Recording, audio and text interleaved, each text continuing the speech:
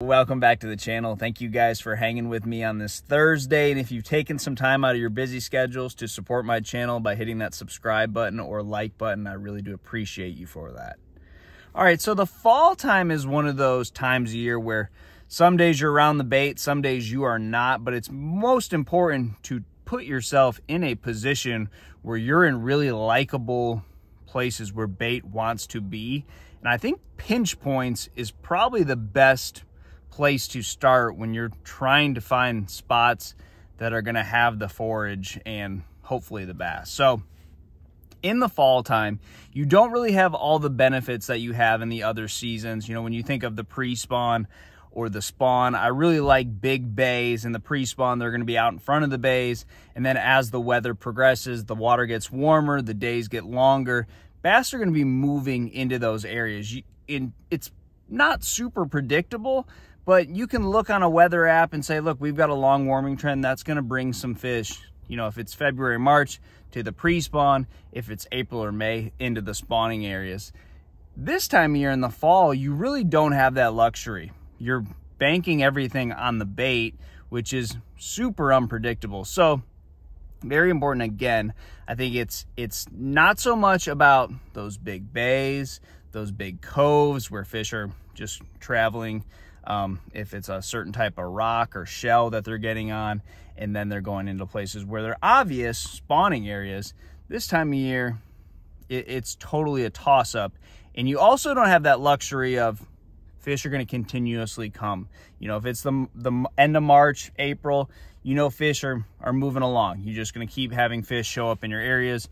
You may catch a bunch one day, and it may totally reload the next day. In the fall, that rarely happens.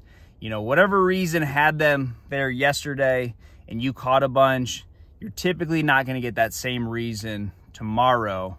The bait's most likely going to move and fish are not going to reload. So I think it's very important to stay around those pinch points. So I'm going to go over a couple different pinch points depending on what style lake you have. So if you're way up a river, most of the little entrances into the backwaters are going to be the places that have the most current generated, and that's where most of the bait fish, any type of fish really, is going to live. So you have the best of all worlds right there. Now, there are a bunch of different styles of fishing. If there's matted vegetation, you could flip around there.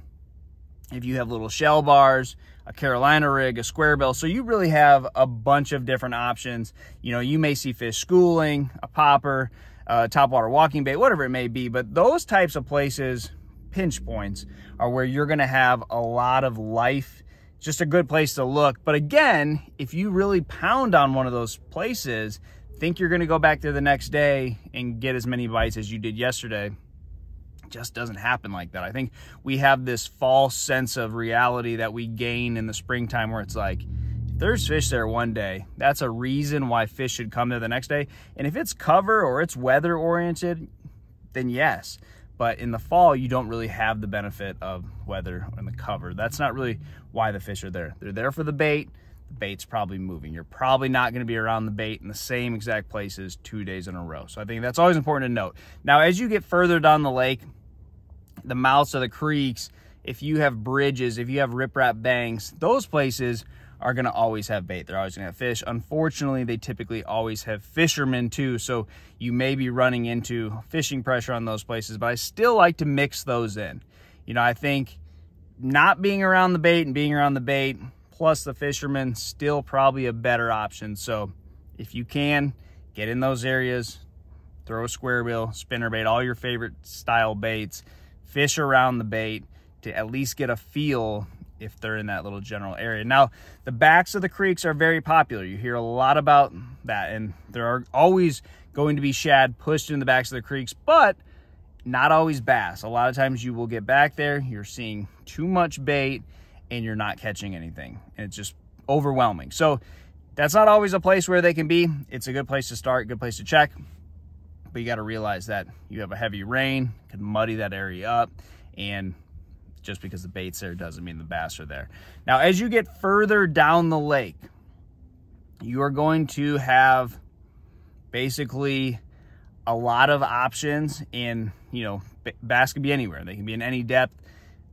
The shallower, flatter side of the lake is where I'm always going to look at in the fall. So you get down the lake, you have some bigger creeks typically down there. So those are going to come alive this time of year, but get on the flatter side of the lake if you're going to look on the main lake, and take with a grain of salt that the fishing is typically not as good on the main lake. Now, if you wind up running into a school of bass, that could be the best spot on the lake, but not necessarily always, you know, going to be on. Most of the time in the fall, the main lake is one of the tougher places to try to locate bass, but make sure you stay on the flatter side of the lake. Now, as you get into those bigger creeks, typically I think that there is a mix from the main lake living around the mouth, and then the fish that are already creek fish year round, they're going to be around the mouth. So I think your best populations in those bigger creeks down by the dam are going to be right around the mouth. So that's the secondary point deal that everyone talks about.